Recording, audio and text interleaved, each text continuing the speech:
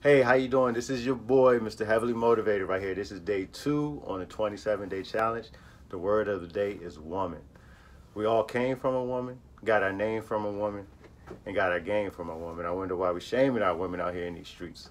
The definition of a woman is a female human being capable of producing offspring. So a woman can have a child. That's one of the main differences between man and woman is the anatomy. I'm a man. I don't have an anatomy of a woman, and a woman does not have the anatomy of a man. So I want to go and talk about the value of a woman in our society. For too long, our women have been degraded, disrespected, devalued, and not loved. And I always ask guys, do you think you're a king? If you really call yourself a king, that means that your woman has to be a queen. You have to put her on her throne. You have to treat her as so. So I want you to learn today a new way to allow that special woman in your life to feel like she's royalty and express love and sympathy and empathy towards her and sort of try to see into her. Intimacy. Every time you think you have to get intimate with a woman, it doesn't mean a physical intimacy. Intimacy can mean intimacy. Are you seeing into me? Are you seeing into her? Are you pouring into her? Are you speaking her love language? Are you listening? Are you communicating? Are you respecting? Are you valuing your woman? If you look back through all the times and eras in our society, in the United States, it's always been like women on the forefront of activities.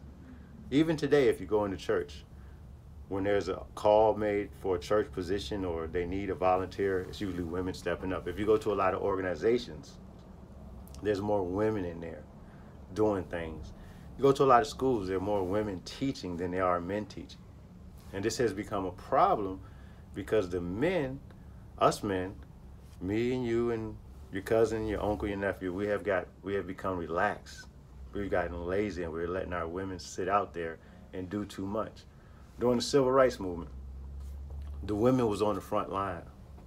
The women got, sprayed with the water hose. The women were bit by dogs. When we was integrating schools, the pictures show the women was on the front line.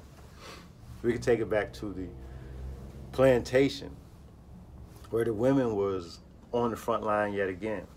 And the women were used and manipulated. And some destroyed and raped, separated and heartbroken and put through all this trauma just to protect the man, to protect the family.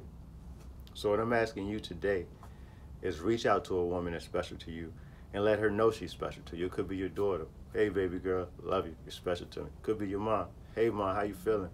I love you. You're special to me. Could be your fiance. Hey, boo, how you doing? Love you. You're special to me. Whoever it is, your sister. Hey, sis, what's happening? I ain't talked to you in a minute, but I love you. You're special to me. Reach out to them, let them know that they are special to you and you value them. And we want to let them know that they are powerful. Their opinions matter. And we trust them. So it's time for us as men to elevate our status as men. But we're going to do that by elevating our women. Let's stop dropping our women off. Let's stop letting them do it all alone. I have a whole new respect for single parent mothers. They do so much. They're so dope.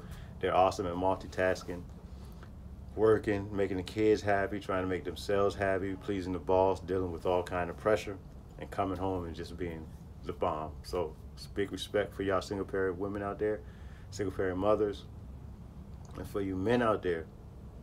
Let's get it together. Let's not be a burden. We have women that's dealing with residual effects of no good men. So they deal with one no good man when they was 18, another no good man when they was 19, another no good relationship when they was 23. And by the time a woman reaches 35 years old, she may have all this residual baggage from the no good men that came into her life. And we have to stop. We have to break that cycle. We have to build our women up, uplift them, let them be educated, let them seek a career, let them be creative, let them be who they are, and allow her to know that she is beautiful. Tell her she's beautiful. You're beautiful to me. You're uniquely made. Wow, you're gorgeous, babe. Dang, that dress look good on you. Let's uplift our women. This is day 2 in a 27-day challenge. Started on it last month, but I fell off, so I'm starting on it again. So I'm gonna be coming at you every month with these 1 word a day challenges until I get it right, because I'm not perfect. I'm not here preaching perfection. I'm not here preaching none of that. I'm saying I'm trying, and I'm right here. I'm out here. I'm doing it. Please join me. Thank you for tuning in. Thanks for listening to this through. I ask that you be blessed, and don't forget to let her know that you love her. Peace.